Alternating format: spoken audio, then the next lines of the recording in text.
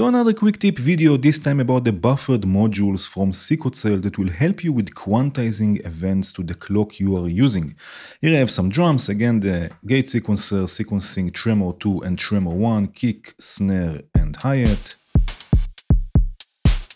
Right, and now let's say that I want to mute and unmute the kick, but I want it to happen in time with the clock, so I don't have to be exactly on the beat, and yet it will be quantized, similar to how clips work in Ableton or in Bitwig.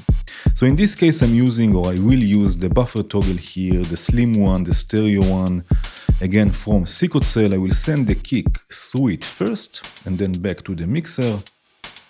Right, and now I will use also the clock, and keep in mind that everything will be quantized to the clock division or multiplication you use.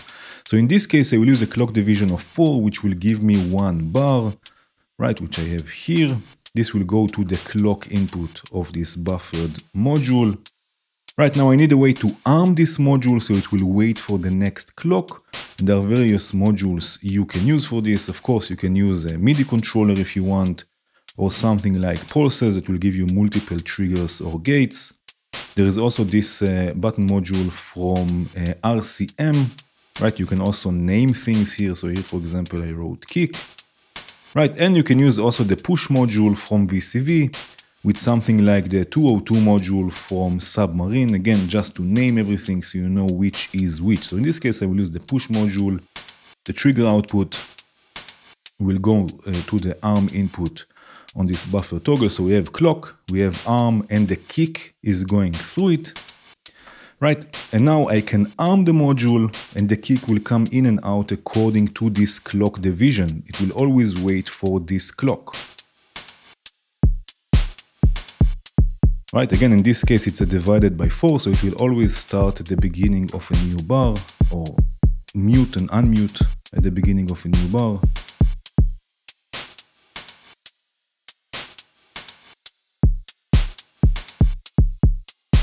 Okay, here I have also a bass. This is kick all from Befacro, being sequenced by the Euclidean sequencer here, with a lovely chain, some chorus, distortion, filtering. Sounds like this. Right, and now in this case, let's say that I don't want to mute the audio itself, so I can also use this toggle module to mute and unmute gates and control voltage in general. Right, so I will take the sequencer, right, the triggers from the sequencer, send them first to this module, to this buffer toggle module. Right, and again I need to use the divided clock, so everything will be happening together. And I have here another push module that I can use to arm it. You can see it says here bass. So now again I can bring the bass in and out, but now listen, when I unmute this, because I'm muting the triggers, the voice will still decay down.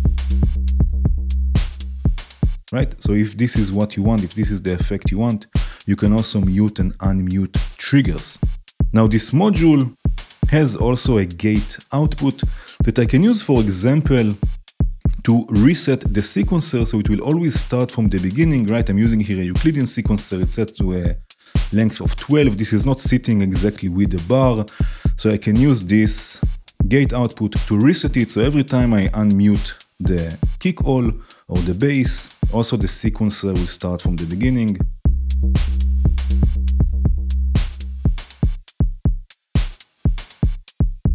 Right, just like this, so we always have the same result. Here I have another voice. This is Slips, the sequencer sequencing the VCO. This is going through two different bandpass filters, it's sort of a stereo voice, and it goes also through some delay. Sound like this. Right, and now in this case, I would like to have the delay fading out after muting this voice. So I have here another buffer toggle module before the delay. This is the bigger one, so it's easier to see. I want to show you here there is also an envelope that we can use to fade in and fade out the voice, for example. So it's not just muting, it's also fading in and out. So again, I will connect the clock division of 4, so everything is together. Right, I will send the voice through this back to the delay. Right, in this case we have a stereo voice, and again this is before the delay. Right, and I have here another button that I can use to arm this module. So for example, now it will come in, right, and if I mute this, again this will happen with the clock. The delay will keep fading out if we have a bit more feedback, for example. Right, so you can also use this before effect, so the effects keep fading out. And again, we can have also fade in and fade out. This will prevent clicks, of course, at lower settings, but this can also help with fade in and outs, again, according to the clock.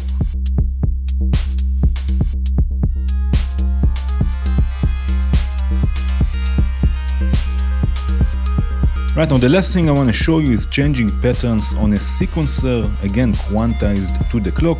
Here again I have the gate sequencer and I have a few patterns set here. Maybe I'll just solo the drums for a second.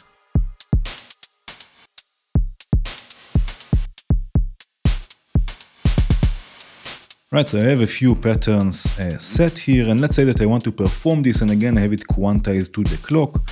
So I will use another module from the same collection. This is the buffered gates module. Right, in this case we have 8 channels that we can use to generate in-sync gates and triggers, and we can use this to drive the sequencer forward in patterns. So again I will use the same clock division divided by 4 for one of the channels here. Right, the trigger output will go to the sequencer number input. In the right-click menu of the gate sequencer, by the way, you can change how this will work. So you can use voltage 0 to 10 to change patterns. You can use notes, or with each trigger, this will move one pattern forward. Right, and I have here another button module that I can arm this. So now again, every time I click it, it will wait for the next clock, and this will move the patterns forward. Right, you can see this also quite visually here on the gate sequencer. You can see it will always change at the beginning of the bar.